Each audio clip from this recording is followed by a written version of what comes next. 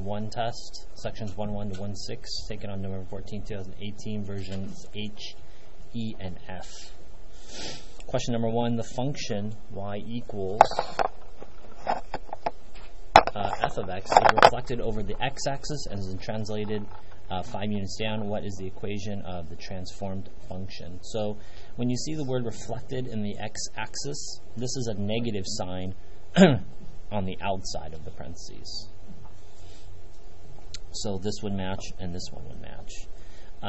Notice how these have negative signs on the inside. These would be reflections about the y-axis.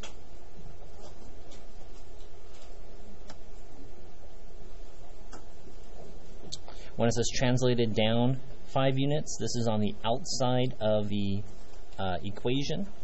So down is -5. So this would be correct, and this one would be correct. +5 here means going up. So the correct answer is C. Question number 2, I made extra credit. Evaluate the piecewise function. It tells you f of -3. Remember, in function notation, you're going to write a x above it. So the inside of the function is your x value. So x is -3. The question is, where is -3? Is -3 bigger than -1? No, it's not. Is -3 smaller than -1? That is true. That's what your equation you would put into. So you would put in -3 into here, so that would be -3 times 3, which is -9. -9 plus 1 gives you -8. So the correct answer is F. Also, if you graphed this, 3x plus 1, so this is in slope-intercept form, mx plus b, and b is your y-intercept at +1, but has a slope of 3. So from here, you would go left 1, down 3. And the reason why you do that is because it's the same thing as going a rise of +3 and then a rise of +1. So that would be a slope of 3. So this is kind of like -1, -3. So a run of -1, down of -3. And my graph is starting here at -1. So that's where my dotted line is. And it says it's left of -1, or smaller than -1. That's my graph in yellow, is open circle and going in this direction. So basically, I had pen. I use pen for my tests and videos so that you guys can kind of see it a little bit better. So I'm erasing that part. If you had to graph this one, -2x minus 5, you're starting at -5. And here you have a slope of -2 over 1. So you're going down 2, run 1. Down 2, run 1. Down 2, right 1. From 5. And then the reason why I went back up this direction, so that would be left 1, up 2, or -1, +2. And the reason why I do that is I want to hit my boundary, or my restriction of the domain. It's a closed circle because you have a equal sign.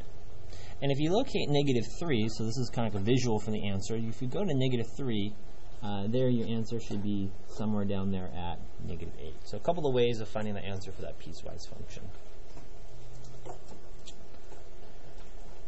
Question number 3, match the graph by writing the appropriate basic function in the first blank and then the equation or function in the second blank. These are 1 point each. So graph number 1, this is a cubic function. The equation is y equals x to the third. So it's an odd degree, starts down, ends up. Graph number 2, remember the v's is the absolute value, so if you want to highlight your v in there in your absolute value, it's a good idea. Absolute value function is y equals absolute value of x. Again, you could have had something like f of x as well. Graph number 3 is a logistics function. You know it's a logistics because it's starting. It kind of looks like a sideways cubic. You can even argue it kind of looks like a cosine, but it flattens out. So it has restrictions on the range. That might be helpful to recognize that it's basically a bounded function. Your equation is y equals 1 over 1 plus e to the negative x. Graph number 4 is cosine. How do you know it is cosine? Cosine starts at 1 and finishes at 1. The equation is y equals cosine x. A lot of students get confused with cosine and sine. If you always turn the paper sideways, it kind of looks like a C for cosine. Question number 4, graph the following function, x cubed minus x squared minus 2x. I believe I let you guys use that in your calculators. Let me show you that to you. So x cubed minus x squared minus 2x. Zoom 6. And that's what my graph looks like. Well, let's read what was asked to do. Identify the intervals on which the function is increasing, decreasing, or constant. So, if I look at my graph, I can change the windows and make it a little bit better. So I'm going to cut down on my x values a little bit closer. And I noticed that at this point right there, so let's find it. So I do something like this. You can do second calculate. And when it goes up high, that is our maximum. So I'm going to calculate a maximum here. I'm going to go a little bit to the left of it. If you have a newer calculator, it'll make a line once you press it there. And now it wants to the right bound or the right side. And then gas is kind of like exact what you think it is, just between your two bounds. And then there it has a maximum x value of negative 0.548. I rounded to the nearest hundredths. And then my y value is around 0.63. And then over here, down here in my graph, this is a minimum, a local minimum. The reason why it's local because you know that the graph's eventually going to go further down. That would have been somewhere down here, an absolute, if you did find an absolute minimum. So let's go ahead and calculate that. So to the left, to the right, and exact. And that gives you a number of approximately 1.22. I rounded to the nearest hundredths. And this one has a negative 2.11. So a couple of hints. Tells you identify the intervals. So interval notation. Where is it increasing? Well, if you think about increasing and decreasing questions, you're going from left to right. Left to right means you're focusing on which coordinate system, x or the y. You're focusing on the x's. Okay, so a lot of students, if you wrote anything with the y variables in there, that would have been incorrect. Okay, so increasing from left to right, so I have negative infinity. Just pretend your little person's here or whatever animal you like. As you go left to right, it's going up. So from negative infinity, so negative infinity, over here is positive infinity, negative infinity to positive infinity. So as you're going left to right, you're noticing what's happening on the y-axis. You'll notice that our values are going higher. So that's called increasing. So from negative infinity to the x value, so here on your x-axis, to think about it, this is negative 0.55. And that's what I have here. And then from here to here, it's decreasing. Your y values are going down. Again, you're focusing only on the x values to write your intervals. So from negative 0.55, and we use parentheses because we said that this is not increasing and it's not decreasing. And then you can go in this direction here.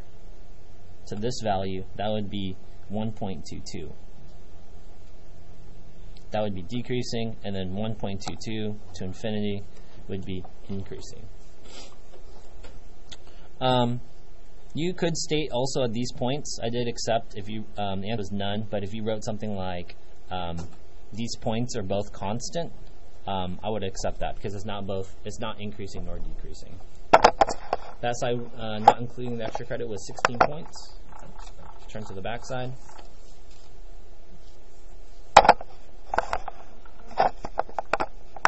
For your response, make sure to show all your work and box your answers.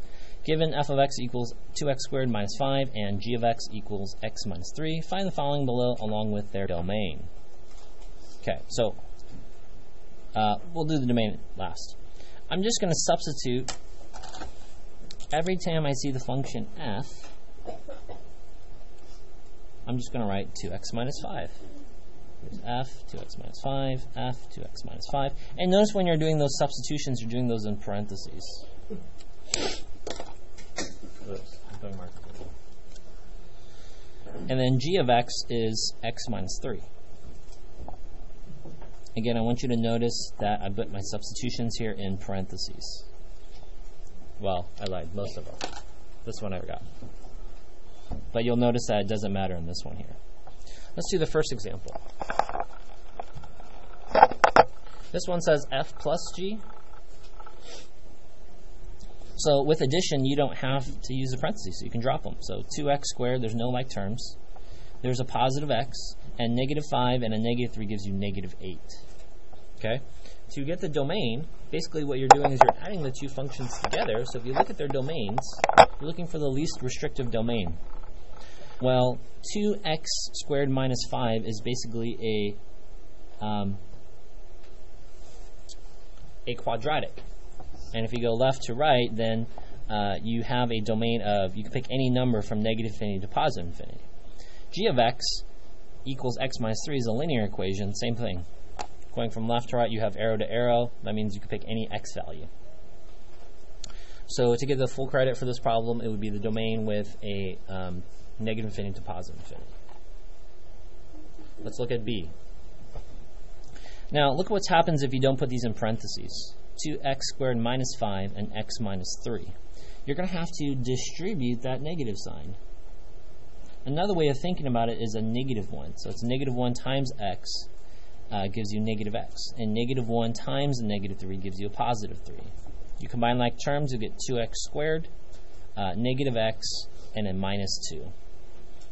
Same thing, you're looking for the least restrictive domain. Since they're the same, then you'll have negative infinity to positive infinity. Question number C.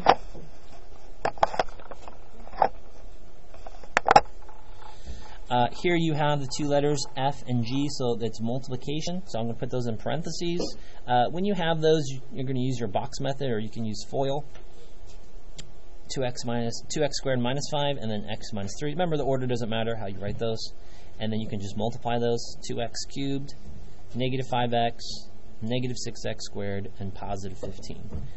Now we're going to add or combine like terms. So 2x cubed, negative 6x squared, minus 5x plus 15, and your domain is negative infinity to positive infinity.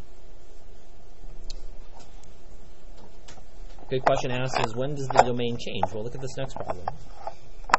When you do division, you have a rational function, and you now have to reconsider the domain. You're just going to put an f there, you're going to put a g there, you realize that you don't need the set of parentheses. You're not going to do something crazy. This would be wrong, like cancel x's there, because they're not factors. And so your answer is basically 2x squared minus 5 over x minus 3. But look at the domain. The domain, we said that you have to set the denominator not equal to 0. And when you add 3 there, x cannot equal 3. Well, you need to put it in interval notation. So a fancy way of saying not 3 is basically saying pick all your numbers from negative infinity to positive infinity. But when you get to 3, don't include it. That's what a parentheses means. And then union, or you can't pick 3, but you can go to positive infinity. So you would need both of those to get 2 points. Question number 7, I gave back to you guys. The instructions were to ask, I asked you guys to find the inverse of this equation algebraically. So to find it algebraically just means to sub every x, and now you're going to put in negative x. So every x value, we're putting negative x squared is x squared, negative 2x, and that's a minus 1. Notice how this is not the same exact equation, so it's not even. And if you factor out a negative 1, I'll show it to you guys. Let's factor out a negative 1. You would get something like this: negative x squared plus 2x plus 1. And you'll notice that inside the parentheses is not the same exact one, so this is not the opposite of the original, so it's not odd. So basically we already know that it's neither. I numbered those wrong. Should be 7a and then 7b. How do you prove it graphically? If you actually just graphed it, 2x squared plus 2x minus 1. I think I'll let you guys use your graphing calculators on this. You'll notice that what's happening here is it's shifted over. Your vertex isn't on the it isn't on the y-axis. So it's not symmetrical about the y-axis. That would be evenly, so it's not. So not even. It's not symmetrical about the origin. From here, like you have them kind of like folding, so like quadrants 2 to 4 or 1 to 3 or something similar like that. So it's not symmetrical. So it's neither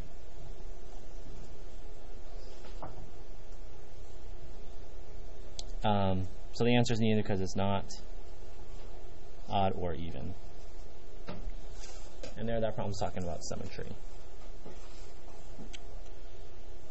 Alright, question number 9. Find the x and y intercepts of the following functions. So g of x equals 1 over x squared. To find an x-intercept, you're going to make y equal to 0. The question is, where is y? It's right here. G of x equals y. So you can write that as y equals 1 over x squared. You're going to make your y value equal to 0. How do you solve for x? Well, you can make 0 fraction by putting in 0 over 1. And then you can just cross multiply. That gives you 0 times x squared, which is 0. And then 1 times 1 is 1. Can 0 equal 1, class? No, that means that there is no x-intercept. It doesn't exist. Does not exist. Alright, let's look at y. Let's find the y-intercept. You make x equal to 0. If you put a 0 there, it's 0 squared, and 1 divided by 0 is undefined. So again, same thing, there is no y-intercept. 2 points. Remember, SW means to show your work. I gave you 3 points if you have at least one of your intercepts correct. Big mistake that students are making. Make sure you have that on your notes or formula sheets. 1 divided by 0 is not 0. That's wrong.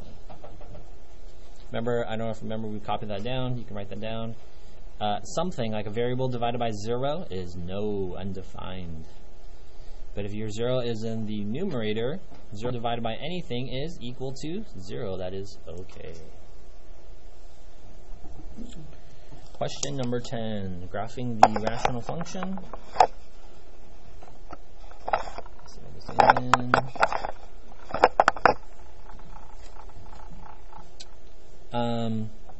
Make sure to include asymptotes and a table of values. So a vertical asymptote basically says take the denominator and set it not equal to 0. If you take the square root of both sides, you'll get x is not equal to 0. So here in blue, at 0, there is my dotted line to represent my vertical asymptote. Okay. How do you find the horizontal asymptote? What you do is you compare their exponents. So here, let me write the problem. There is the exponent for the numerator is 0, and the denominator is 2. So you're looking at those two numbers. If you're looking at the highest degree, so if you have something really crazy, then you're just looking at the largest degree, so 0 compared to 2. And because the numerator is smaller than the denominator, you're always going to have a horizontal asymptote of y equals 0. And that's my pink dotted line. Okay. Now, how do you find your values? How do you find your table of values? What do you start with? Well, if you look at x equals 0, here's x equals 0, right? And then basically you're finding 3 points to the left. Look at that. 3 points to the left of the blue line, and then 3 points to the right. Let's put that in our calculators. So I'm just going to type in.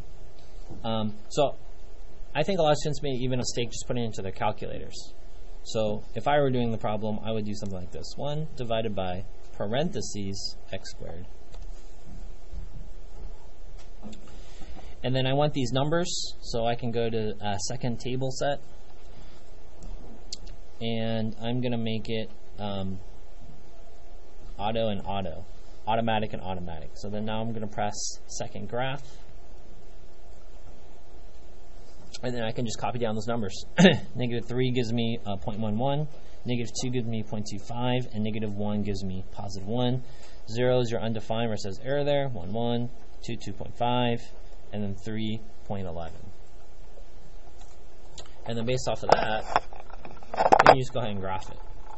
-3, case on mine, 1, 2, 3. 0.11 is very close to like 0 cents, so it's very close there. -2 is like 0.25, so a little bit bigger, right? -1, you got $1, and then you can just make your smooth curve for your rational function and do the same thing on the other side. I gave you 2 points for correct graph. Hopefully you included all your asymptotes in there. 2 points for the asymptotes algebraically, and also including your table of values. So if you messed up on your table of values, I took off a point. Maybe you're missing one of your asymptotes, I took off a point. On question number 10, it is possible that I gave you a 0, even though you tried it, because I was looking at more of the graph and those extra details. So that side was 2, 4, 6, 8, 16, 16 plus 8 was 24, and then 24 plus 16 should have been out of, I don't know what I wrote on Aries. 40? Why do I get 41? Whatever's on Aries will be the correct. And that was the solutions for H, E, and F.